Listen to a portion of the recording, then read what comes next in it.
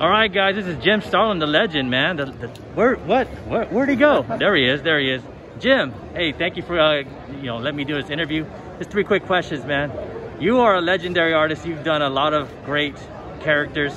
Who's your favorite hero or villain that you've created?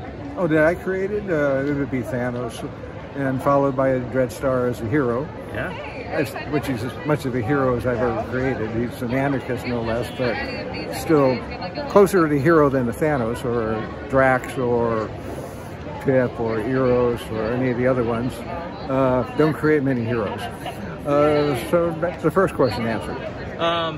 How was it watching Thanos in the movies, on the big screen? Well, it was different each time because the first time I only found out he was going to be on it the day before. And so I came in, and it was kind of interesting because there was these 2 guys sitting behind me that talked throughout the movie, but seeing that it was the Avengers, it was that kind of movie. It was a midnight showing, and one of them was a comic book fan and the other one was a cartoon fan. And when Thanos shows up in the end credit, the comic book fan goes, "Thanos!" And the cartoon fan goes, "Thanos?"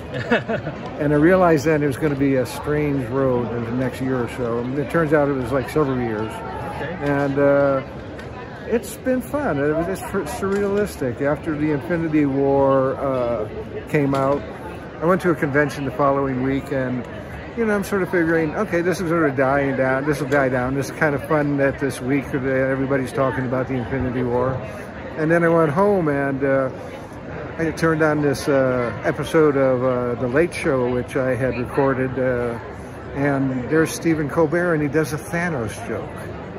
And I suddenly realized, this is going to go on a little bit longer than a week or 2, isn't it?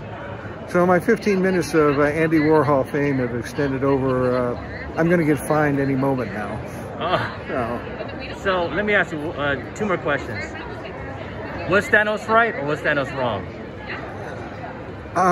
Depends on, like everything else in life, it's perspective.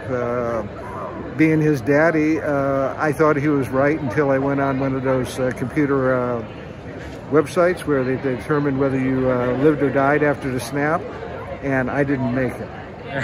So Dreadstarr suddenly became my favorite son. Okay, cool. And since we're in Christmas season, last question. Do you drink your eggnog with rum or is it a virgin? Don't usually drink eggnog. Is either tequila or Cabassier. There you go, man. Well, this is Jim Starlin, legendary comic artist, legendary comic creator. Thank you for being on the Hoodrat podcast, man. All right. Take care, folks.